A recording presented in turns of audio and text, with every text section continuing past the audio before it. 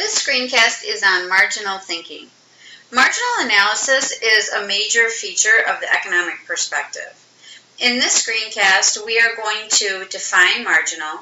We're going to understand how marginal benefit and marginal cost are used in marginal analysis, and then we'll also apply how rational people think at the margin.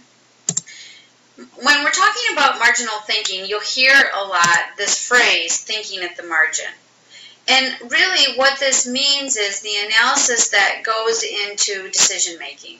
It's when you decide how much more or less you're going to utilize of something. That's thinking at the margin. So when we take a look here and think about marginal analysis, first off, marginal, the definition for it is additional unit of. This is definitely a vocab word that I would know. You're going to need to know it throughout the course. And so make sure that you're writing this one down and you're really trying to understand what it's about. This here is one of the first graphs that we're looking at for this class. And some of the things to look at. The vertical axis is labeled here with a P for price, and the horizontal axis is labeled a Q for quantity. That's going to be pretty standard throughout. We might use dollars per unit, but otherwise we're going to go with these same labels here. We have two curves here. We have the marginal benefit curve, which is downward sloping, and you have the marginal cost curve, which is upward sloping. When we talk about marginal benefit, we're talking about the additional benefit that's received from consuming or utilizing one additional unit. So again, the additional unit is giving this additional benefit.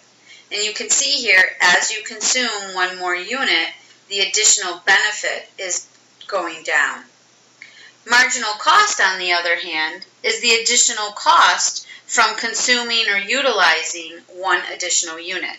And in this case here, you can see the marginal cost is increasing as output is going up.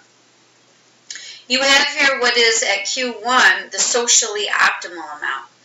A term that will be used later and throughout is allocative efficiency, and it's really important.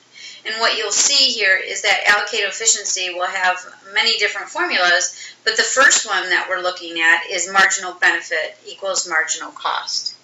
And this is the optimal amount where you have that marginal benefit equaling the marginal cost.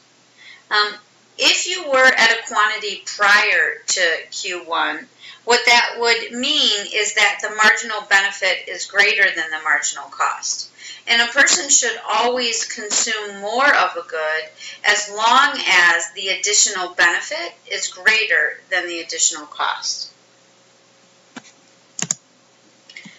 So when we're looking here at rational people thinking at the margin, the first person that pops into my head is a mom or whoever is buying groceries. They're one of the most rational people that I know because they're constantly making those decisions about what they're going to buy with the money that they have. And so they're weighing the marginal benefit, the additional benefit from purchasing one more item at the store versus the additional cost.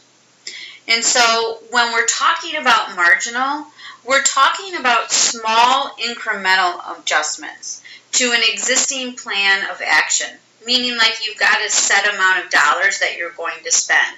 So we're looking at item per item, the additional benefit that will be given. And what people do is they make decisions by comparing the costs and benefits at the margin with each additional unit. And a rational person will purchase more if the additional benefit is greater than the additional cost. It doesn't make sense to purchase more when the additional cost is greater than the additional benefit.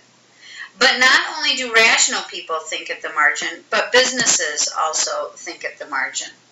And so when we're looking at it from an economic perspective, a business makes its decisions to employ more of a resource when the marginal benefit, again, is greater than the marginal cost. So you can apply this to consumers, you can apply this to businesses. We're looking at it at all different things of thinking on the margin.